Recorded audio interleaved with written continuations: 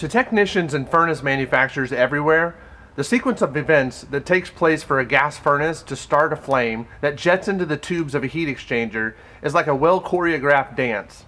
Stick around for a while and we'll talk about an integral part of the sequence to bring heat into the home, the hot surface igniter.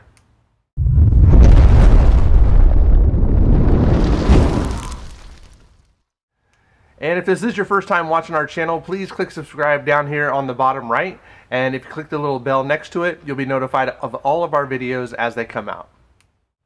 As the winter season approaches, we're going to be using our gas furnaces more and more. A lot of those furnaces won't be lighting up when they're turned on for the first time this season.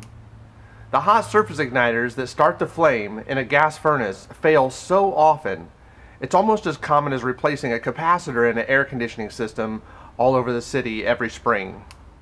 Hot surface igniters are a resistance element made of silicon carbide or silicon nitride. Anywhere from 80 to 240 volts are applied to the wires that are attached to the igniter. A ceramic base insulates the wire connection to the carbide element, which looks like the letter M on most applications. Another shape that I see them in are in spirals. Most nitride igniters are formed in the shape of a 1.5 inch flat stick or a 2 inch long cylinder. When the voltage is applied to the wires, the element starts to glow because of the resistance the carbide creates from one wire to the next. When it glows long enough, gas is poured over it and the flame ignites. Like I said, hot surface igniters, or HSIs as I'll refer to them in this video, are resistance heaters. The element itself glows orange when the voltage is applied. Now, how hot that element gets depends on the voltage being applied to it. A 120 volt HSI will glow at around 2500 degrees Fahrenheit. Most gas fuels will ignite at around 1100 degrees, so 2500 degrees is a little excessive. A 240 volt igniter burns even hotter. Several control boards these days are made to support an 80 volt igniter. This way the carbide breaks down slower, adding life to the system. Before hot surface igniters and spark ignition was around, we had gas pilots that would stay lit burning a 1 to 2 inch flame year-round whether the heat was on or not. When the heat was turned on, the gas valve would flow more gas over the pilot to ignite the burner assembly that carried the flame. For a pilot to stay lit all year, it could cost up to $150 depending on where you are in the US. Some of you watching this video have pilot lights still going strong on your 35-year-old furnaces. Although super reliable when you need it, and not a truly major expense, it's not a great use of resources to just let that gas flame burn all year either. You might be okay with a small pilot burning in your furnace all year, but it really freaks out some of our customers. A lot of people don't even know that the furnaces that come out these days don't have pilots anymore. They come with on-demand ignition components like an HSI, meaning the igniter only comes on when it's needed, and even then it only comes on for less than a minute at a time. Silicon carbide is one of the most common components that makes up a hot surface igniter. Not only are these igniters used to light gas furnaces, but they're used to light stoves, boilers, and other appliances that heat things around your house. Carbide is also used as an abrasive, as a cutting tool, and has some automotive applications as well. The first carbide igniters were actually produced in 1969. From then until now, they've become one of the main choices for manufacturers to use as their ignition source. The other source being spark igniters, which we'll talk about on another video. Just like most components on your HVAC system, these parts last about 5 to 10 years. Yes, you can get lucky and have one that lasts for 20 years, but it's far and few between. Different hot surface igniters last longer than others. The trend over the last 5 to 10 years has been to use the more durable silicon nitride igniters because they seem to be a little bit less brittle, making them better able to stand the test of time. So why do these silicon carbide igniters break so often? The fact is, a gas flame pours over these igniters, which applies a lot of damaging heat to them. The same thing that makes them work also destroys them. So here's 8 reasons why HSIs break down prematurely. They're super brittle. Just today I was called by one of my techs out in the field who said that they accidentally broke an HSI as they were cleaning the burner assembly on a routine maintenance. It happens.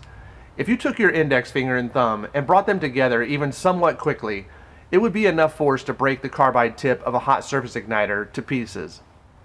Overuse. A furnace that cycles on and off more than it should will reduce the lifespan of an HSI. Making sure the system is properly sized for the house is probably a good idea, and we say it all the time, but an improperly sized unit is going to cause all kinds of problems. Maybe not in the first year of its life, but long after the contractor who installed it is gone and not responding to customers' phone calls anymore. High voltage. If an HSI is exposed to higher voltages than it's supposed to receive, they will surely break sooner than they should. An 80 volt HSI should have about 80 volts applied to it. Having 120 volts applied to that HSI will cause it to break, and sometimes almost immediately. On the other hand, having too low a voltage may not let the igniter burn hot enough.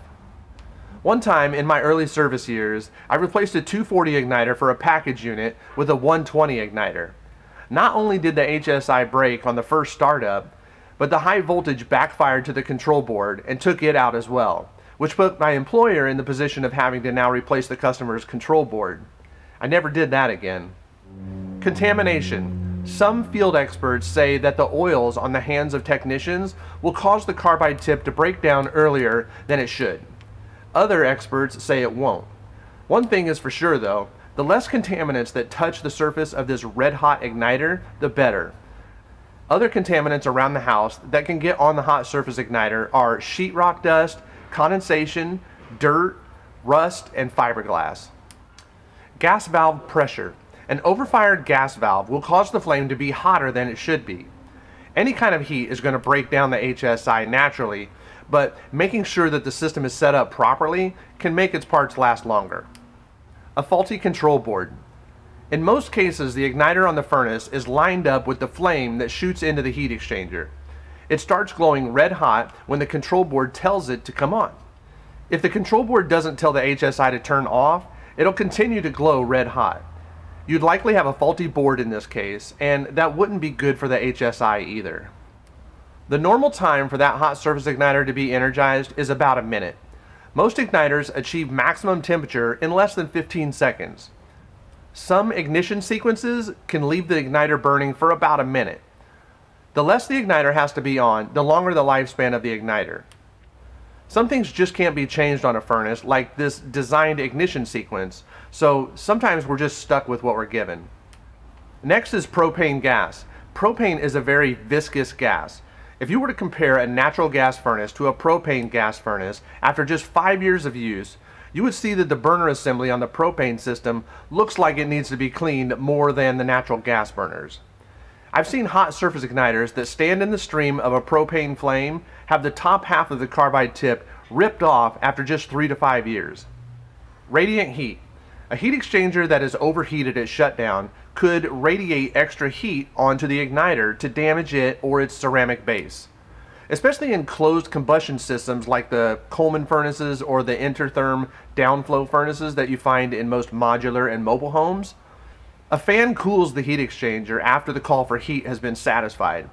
Making sure that the fan stays on for more than 90 seconds might be a way to correct this. Standing pilot lights are a thing of the past. Furnaces these days have spark igniters or hot surface igniters, and I don't really know which one is better than the other. Hot surface igniters seem to be replaced every 5 years or so. Spark igniters have their own downfalls though, which is why the industry hasn't dedicated itself to one technology or the other. If this is your first time watching our channel, please click subscribe down here on the bottom right, and if you click the little bell next to it, you'll be notified of all of our videos as they come out. Thanks so much for watching, and we'll see you on the next video. You're watching Fox Family Heating, Air, and Solar. Don't forget to subscribe. And check out more of our videos by clicking on the right side of the screen.